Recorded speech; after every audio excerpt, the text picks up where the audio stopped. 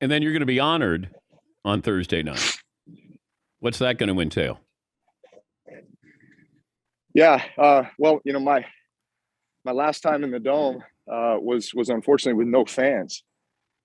All of last season was virtually with no fans. So it's been a while since I've been in the Dome with, the screaming Who Dat Nation, and all that energy.